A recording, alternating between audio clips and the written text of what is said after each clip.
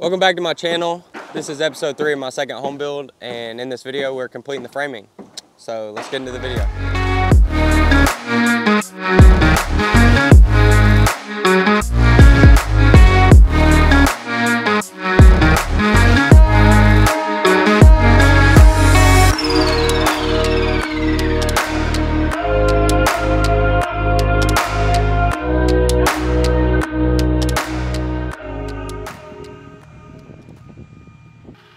So day 16 and 17 I was out of town, so you won't see me in any of these clips physically, but day 16 I had the lumber delivered, and then on day 17 my framing crew got to work and they were able to complete about 35% of the entire frame. Day 18 and 19 fell on a Saturday and a Sunday, so my crew took the weekend off. So let's pick it back up with day 20 of the build. We're still framing. This is the second day of the framework. They knocked all this out the first day. We had 10 people here, and today's day 2, and we have 2 people here. So far they've finished all of the bottom floor walls. This is all the bottom floor walls, and they've also put up the next part of the build, which would be the joist.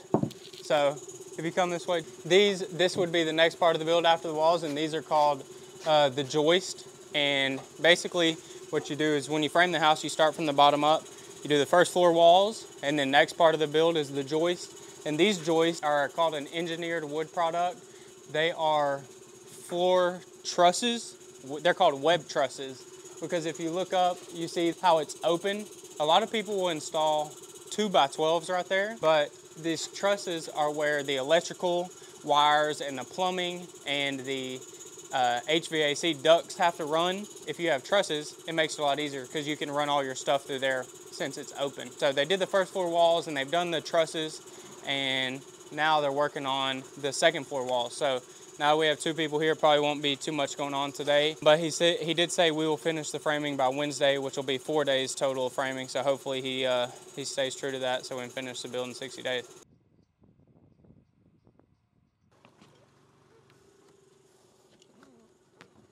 One question right here. It's not flush. I'm gonna put. You want flush? Maybe is how to repair it. Go inside. Yeah, we can cut. You can cut it. Yeah. Okay, so yeah, cut it and make it flush. Oh, right here. You did that?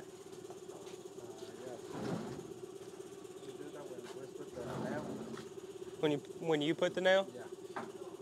You want to fix it? I don't know. I need to ask. No, good. Okay, no, it's no problem. So it's day 21 of the build. Right now, we're on the 3rd day of the framing. It's Tuesday, and I was hoping to have all the framing done today. But yesterday, half of the framers, or all the framers, decided not to work. There was only 2 guys there, so we really didn't get anything done other than the stairs going from the bottom floor to the top floor. So kind of a non-productive day yesterday, and those are what I'll have to avoid to be able to build a house in 60 days. All right, so it's 5 o'clock. We're coming towards the end of the day. These guys probably won't work too much longer today. We did get some accomplished today. So we got the second floor walls done, and then we also got the second floor interior walls. So all of the second floor walls are done.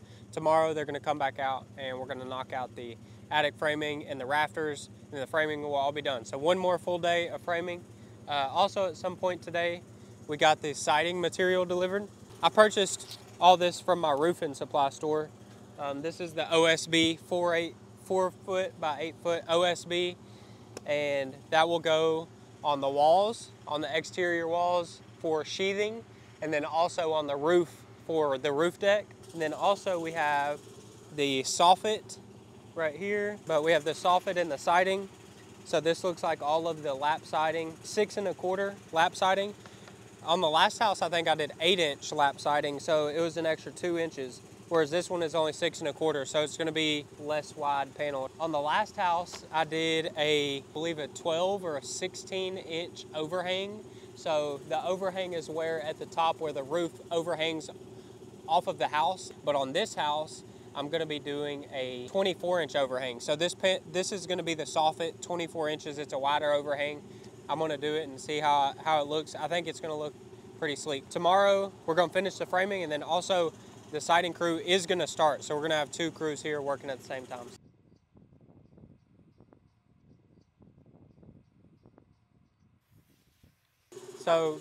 So far, there's 1, 2 things that I've caught where we're kind of making a change. Right here is the front door. You walk in, there's the stairs, and I'm gonna do a metal handrail going up the stairs. So one thing I'm gonna request for them to do is cut this wall down right here. So instead of walking in the front door and having it enclosed, we're gonna cut it off, open it up, so that way you'll be able to look up the stairs and into the second story. They're gonna cut it, make it flush, and it'll be more open, make it feel more open. So that's one problem so far that's happened with the framing.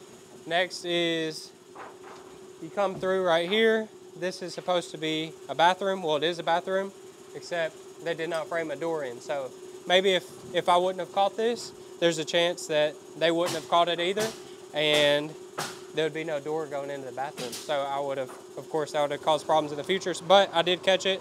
There's going to be a door right here to walk into the bathroom. So they'll get that taken care of. It's a good one. So we're at Home Depot. I think the material cost was something like $20-some thousand, and I only came up like $250 short. It's the last day of the framing. The contractor texted me and said they need 30 more 2x6x12s. I don't know how we're gonna fit it all on my truck. Consider my bed's only 5 foot. They're gonna stick out 7 foot. Yeah, this will be interesting. What the hell is that? 3 times 8, 200. Yeah, like 300 bucks short. Ain't bad. All right, 30 of these.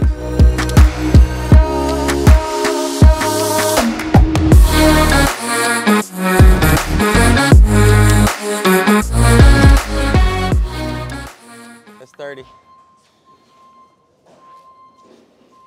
Need you on the boat.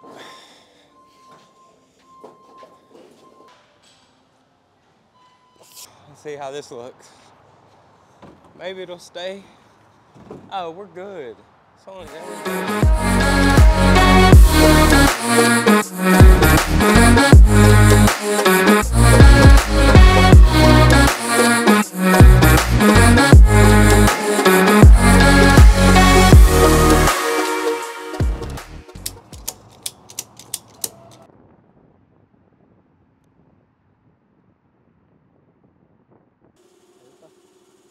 todos. Oh, tu poner. Okay. Yeah, es dos ahí. Mucho.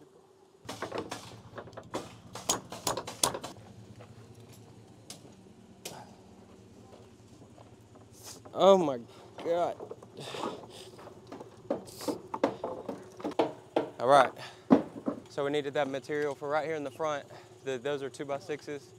We're doing a little overhang right here in the front, and we need those 2x6s for the last couple rafters. Then we'll be finished up. So that was a success.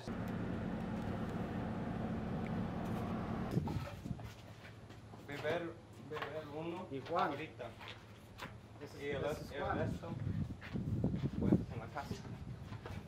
Okay.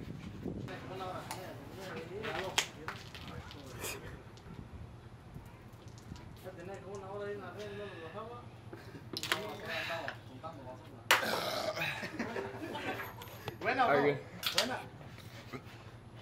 It's okay. So it's day 22. We're coming to an end. It's like 7 p.m. and the frame is now complete. Another day the framers just have to come back and do some cleaning and stuff, but here it is. So now let's go take a look. We have quite a bit of mess going on over there. We still got some 2x6s. Yeah, 2x6s. We got some more 2x6s here, it looks like. Right here we got some 2x6, 2x4s. Anyways, all this extra stuff, there's quite a bit of good extra stuff that will be used for tomorrow's cornice, the fascia framing. The site is definitely a wreck, but the framers finished up. They got to come back and clean another day. So anyways, let's go check out the frame. This is the front entry, and as you can see, there's quite a bit of an overhang right here, probably like a 4-foot overhang. Me and the head framer were not arguing necessarily, but we're talking about this post. It came with, in the material that we were supposed, on the plans, I'm not sure if it was on the plans, but either way, I ordered the post. The framer wanted to install this post right here, and I don't want a post right here. It's kind of like a country ranch style looking feature on a house, and I want this to be modern. So with that said, I don't want that post there. We didn't install. Instead, they framed this area to withstand putting a post so it can all be open. Coming into the front porch area, this will be the front door. So coming through, once you walk in the house, to the left will be the living room, and then the kitchen area. One thing I definitely would not have done if this was my house is this right here is gonna be like, it's basically acting as a post. It's supporting this big ass beam right here and this beam, and that has to hold the second floor up. Well, if it was my house, I would have paid to get an expensive ass beam put in here long. That way it doesn't have to be stopped right here. We would be able to do without this post, but since it's a rental property, I just decided, hey, I'm gonna go ahead and do this kind of framing to avoid that expensive beam, because that in itself would probably be about a $3,000 beam if I had to guess. It might have been another $2 or $3 grand to do that. It's a pretty open concept. You walk in the left right here. This will be the living room area. The couch will be this way, TV that way. Then right here will be the island. Here's an electrical plug, so we'll have electrical for the island. It'll be about 7 feet right here. This is going to be the pantry, and then cabinets on that wall. Cabinets on that wall, that's going to be a window right there. So living room, kitchen, coming this way. On the bottom floor will be dining area right here, and coming this way is, the framers still have a little bit of work, but they're going to put a door here. This will be the downstairs powder bathroom. This is going to be the exterior door on the back side of the house. And right here will be the utility room. So this will be the laundry room with washer, dryer, you know, maybe a shelf. Pretty good size laundry room for a rental property. So now let's go take a look upstairs where all the bedrooms and bathrooms are. Oh, one thing is, well, we can go this way. This is the door, of course, to the garage. Pretty big garage, actually, 448 square foot. It looks massive right now. So anyways, it's a good garage. One thing that I'm doing here is under the stairs there's going to be a little closet. For investment purposes, I've made the framer frame this accordingly. So basically you open the door, and then there's this big area right here, and then it wraps around. If you can see, we're not going to change anything right here. It's all going to be open for storage. And what that'll do, most people would probably put a wall right here, and they would cancel that about 10 square foot. They would just wall it in. And instead of me walling it in, it's all going to be open and considered living space. Whenever the appraiser appraises the house, they will calculate that square footage under the stairs as living square footage. And that 10 square foot, probably 10, 12, 15 square foot, adds a value to the house of probably about $200 a square foot. Yeah, $2,000 to $3,000 just for leaving that open. So anyways, going up the stairs here. Once you come up the stairs, we got these windows right here. This will all feel pretty open. I'm going to do a metal handrail. A handrail will start right here and go on that way. It's a pretty open feeling. I don't necessarily know what you want to call this area, but there's an open area here. You can call it maybe, I don't know, a foyer, maybe the right word anyways. You can put a desk here or something cool, look out the window, or it can just be open or whatever you want to do. Let's go check out the guest rooms first. Here's gonna be a linen closet. There'll be a door with some shelves for, you know, blankets, stuff like that. Storage closet. There's two guest rooms in the master bedroom. Here's a guest room. You know, decent sized guest room, not too small. In the last house I built, it was relatively small in comparison. So here is guest room number 1. This window, I'll have to check on the plans, but this window seems a little off-centered, but maybe it's how it's supposed to be. Anyways, window there. Here's the closet. Good sized closet for a, you know, small rental house. So closet there. Coming in here, right through that wall is the other guest room. And how I elected to do it is Jack and Jill bathroom style. So coming into this door, there's going to be a vanity with a sink here. Then right here, don't step on those nails, there's going to be a toilet right there, a little sliding door here. Then coming right here, there's going to be a bathtub right there. Bathtub, shower combo. We're missing a 2x4 right here, but there'll be a window right there.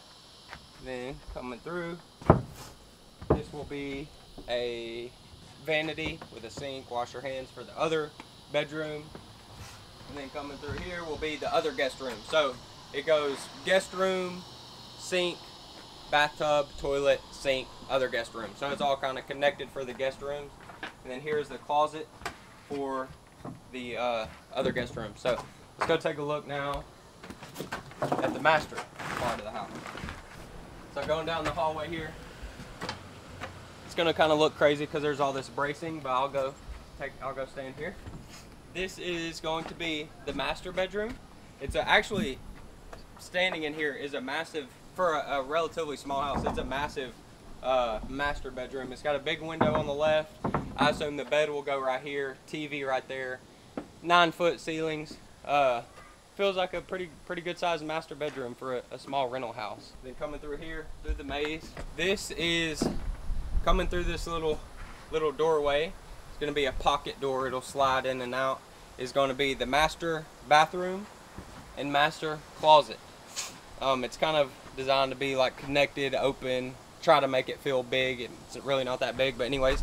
So where you are standing right now is going to be shower tub combo for the master bathroom, and right here will be the vanity, wash your hands. Right here will be the toilet where you can use the restroom, handle business. This is going to be a wall, and right around the wall is going to be the master closet. So right here is the master closet. So this is the master closet. It's a relatively big master closet. This house is only 1,768 square foot, and I feel like kind of maximize the efficiency. You know, it's a very efficient laid out house. Open floor plan downstairs. Upstairs is the 2 guest rooms with the Jack and Jill bath on one side, and then on this whole side is the master bedroom, master bathroom, and master closet. So that is a tour of the finished frame. So for the cost on the framing trade of this home build, the material cost $20,967. The labor cost $5,695, and that brings us to the grand total for the framing of $26,662. So we're coming to the end of day number 22 of my home build, and the framing is all 99% complete. Tomorrow will be day 23, and the siding contractor will show up, and he's going to install the siding, the windows, and the doors. All that will take up day 23 and day 24, so the next 2 days, and then we're on to the roof, and then we're on to the mechanicals, and so on, so on. So we're still on track to complete the build in 60 days.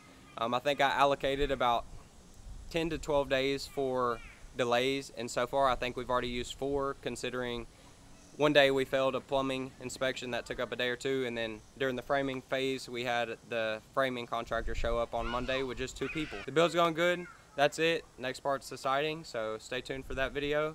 Make sure to subscribe below so you don't miss out on the future videos, and thanks for watching.